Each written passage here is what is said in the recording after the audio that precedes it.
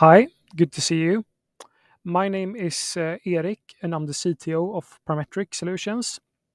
And we're really happy that you're here.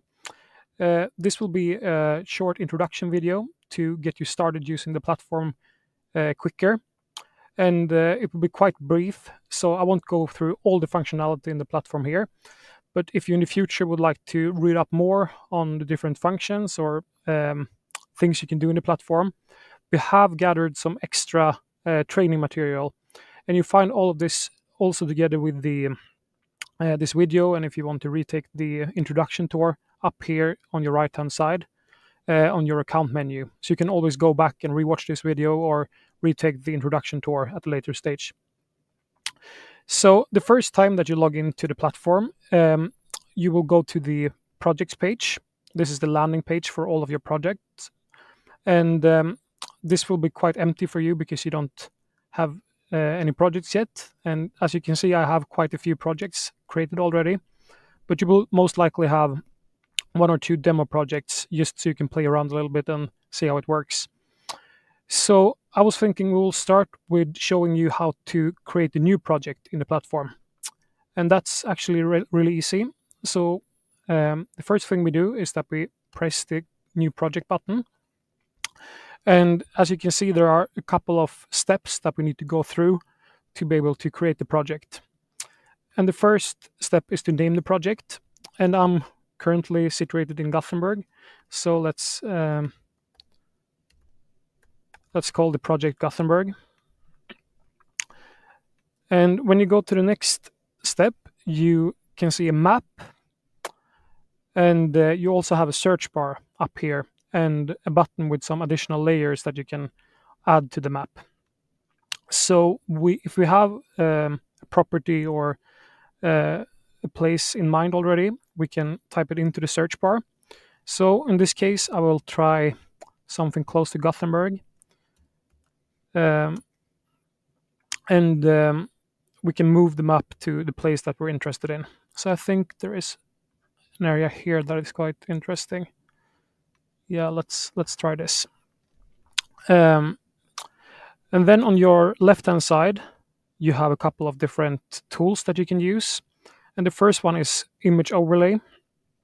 And the idea behind this is that you can upload your own image. So if you, for example, have a picture of the property that you're interested in, we can upload it to the map to make it easier to see exactly where the property regions are. But for this case, I'm gonna remove this and just draw it on freehand instead.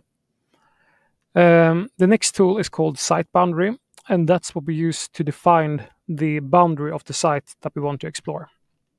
So when I click on this tool, I can start drawing the outline of my site on top of the map.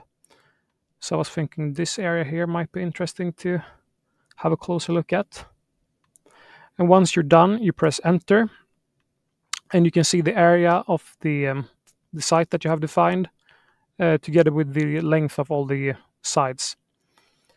Then we can also, you can see that we have some information in the map already.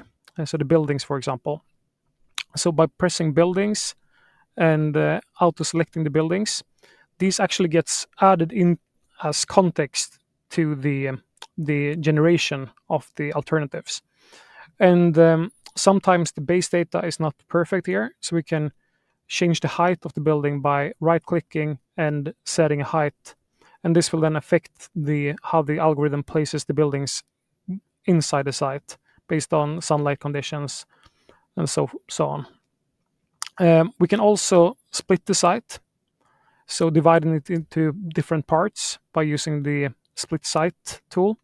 So for example, if we know that this is where a road will be placed, for example, we can add that as an input for the algorithm to consider. But in this case, I think we'll just skip the site splitting.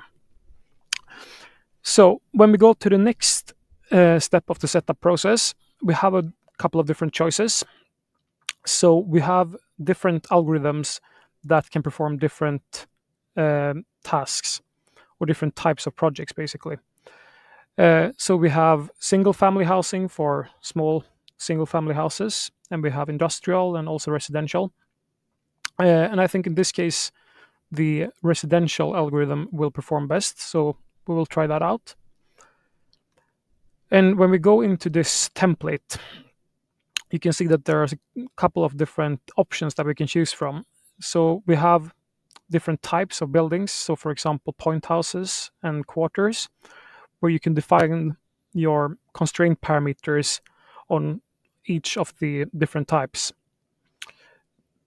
So we will say that we want to use point houses and quarters where the building width are a little bit thicker in the case of point houses and a little bit thinner in the case of quarters. And then we can also add some additional general building inputs. And I think we'll just stick with the default for demonstration purposes. And once we have done this, we can press the button Start Generating, and we will actually start to generate different options for this site. So well done. And this will take a couple of minutes, but meanwhile, we can go into the project page and have a closer look at the site that we have defined. So when we go into the project page for the first time, we first go through the overview page. And the overview page gives us a little bit more information about the site and its surroundings. So we have some additional data layers that we can add on top of the map. We can see what kind of building types or functions that we have in the neighborhood. So we have a parking building, for example, close by, and we have other kinds of functions or buildings. We can also have a look at the connectivity. See, for example, how far from the site will you be able to walk in 3 or 10 minutes time, for example. And this is useful if it's more, for example, for more rural location, to see how far can you actually travel within a certain amount of time from this place. And this takes the roads and connections into consideration. We also have the nearby transit stops that we can have a look at to see if we have good public transport connectivity. And we also have a section for demographics where you can see how heavily exploited this site is, basically. So we have a urbanization level that gives you a quick understanding for how urban the area is compared to its surroundings. So that's the basic site information that we have. And you can also invite other users from this. So you can see here on the left-hand side, the program has understood where the area is placed, and you can press the Share Project button. And here you basically have two different options. You can either invite a different user by email to the project by typing in the email address to the user you want to invite. So I'm gonna invite my second email to the project.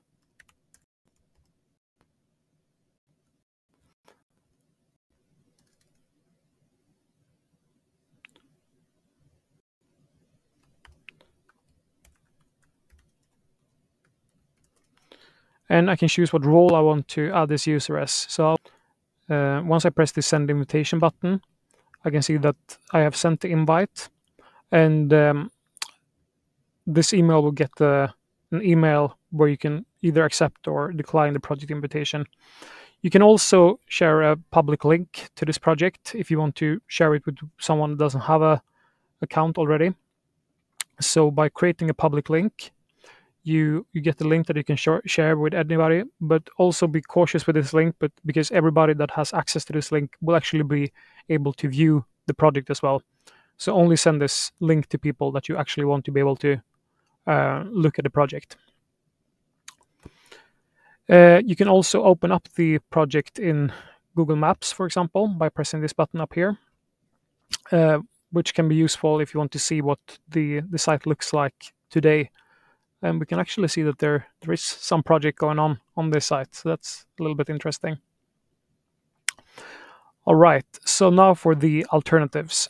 So in this menu up here, you can go into the scenarios page, where a certain amount of scenarios will have been created based on your inputs. And we can start exploring different ways of building.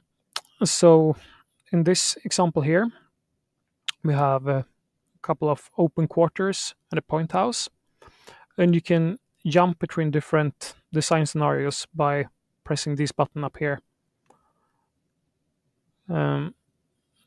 So let's say that this might be an interesting option, for example, with a couple of point houses down here and a semi-open quarter in here. We have some tools where you can start exploring, for example, the daylight situation. So we can try out how the shadows will look like throughout different times of the year. And you can also go into full screen mode, and you can do some measurements on the map and so on. But what's really interesting is that together with this, we also have some data connected with each alternative. And all the data for a specific scenario, you can see up here in the right-hand side menu. So in this particular option, we have 179 units with this particular distribution. We can also look into the areas, the floor factor, for example, or the footprint area, and some ratios between floor area and the footprint area, for example. So it gives you an easy overview of the scenario. If we go back to all the different scenarios, we can see that we can actually go into a project with more scenarios. This one, for example. If we go into the scenarios page, we can see that we have a list of 19 scenarios in this case. And it can sometimes be a bit hard to get an overview of all these different design options. So we have built a couple of tools that makes it easier to sort and filter out the options that are most relevant for our specific case. So if we go into the filters menu first, we can see that all the data for each alternative gets represented as a line in this graph. And this is nice because it makes it easier to filter out certain intervals. So let's say that we, for example, are only interested in options with, let's say, between 140 and 160 different apartments. And we also want to have the one with the highest GFA, for example. Then we can start filter out that option. And we can also change the look of the cards. So let's say that we are interested in different parameters. Then we can choose the card option up here. And we can choose what parameters to show directly on the cards to make it easier to find the ones that are relevant for our case. We can also compare scenarios by pressing the compare button on each scenario. So let's say that we, for example, want to compare this scenario with, let's take a different one, with this scenario, let's say. So you can see that they both get added to the compare page. And when we go into the compare page, we can see them side by side, and we can see how their unit distribution varies, and the number of different apartments, and all the same data that we saw in the detailed project page, basically. And we can also go into the scenario directly from here. So that's a lot of information in a short amount of time. So I hope this was comprehensible.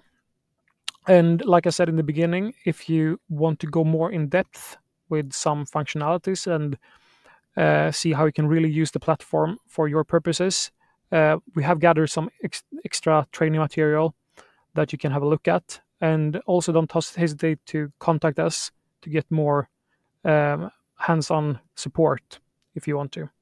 So thank you for tuning into this quick demonstration, and hope that you will like the platform and find it useful for your work. Thank you so much.